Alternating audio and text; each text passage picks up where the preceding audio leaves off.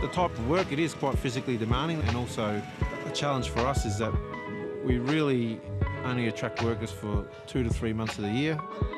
Michael Crisera from Fruit Growers Victoria says finding people to pick the fruit is one of the industry's biggest concerns and costs.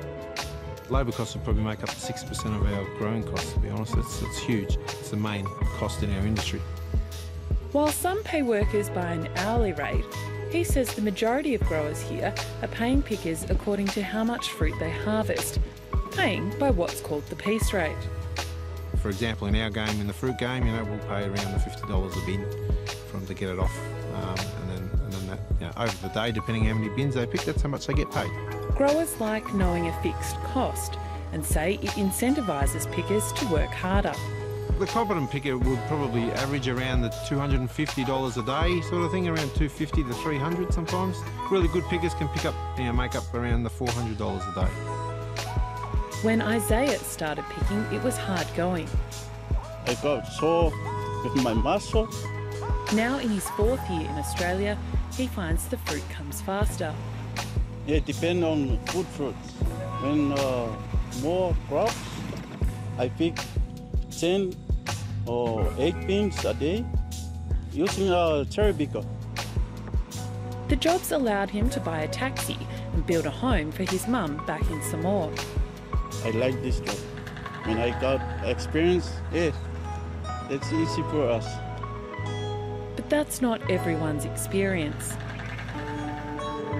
Piece rates are commonly used in crops that can't be mechanically harvested, things like citrus, berries and mangoes. We've seen countless examples of exploitation right across our growing regions of workers, not just overseas workers working on our different visa programs, but local workers as well. Following a union-led appeal, the Fair Work Commission ruled that piece rates aren't working. So the rules are changing. From April 28, horticulture workers must be guaranteed a minimum hourly wage, no matter how much produce they pick. For casuals, that's about $25 an hour. Workers can still earn a piece rate as an incentive. The average competent worker must be allowed to earn 15% above the hourly rate. That's roughly $30 an hour. The clear requirement that all workers must be paid a minimum provides an enforceable standard. The issue is that we need regulators to enforce and to ensure that no one can operate how they like, that they are in fact operating consistent with the law. The implications for the decision are far-reaching for those employers who haven't been paying well. For those employers who have been paying well, it pushes the average hourly rate or the expectation under piece rate to $30 an hour, which in anyone's language is a lot of money for picking fruit. We're going to have to ensure that those slower workers, and they might be slower workers for lots of different reasons, who were happy to come along on farm and get paid what would be less than the minimum hourly wage. Essentially, a farmer is going to have to make the decision now as to whether or not they accept, that worker on the farm because it is going to simply be costing them more. Here on Emma Germano's Gippsland farm, the workers picking cauliflower are paid an hourly rate.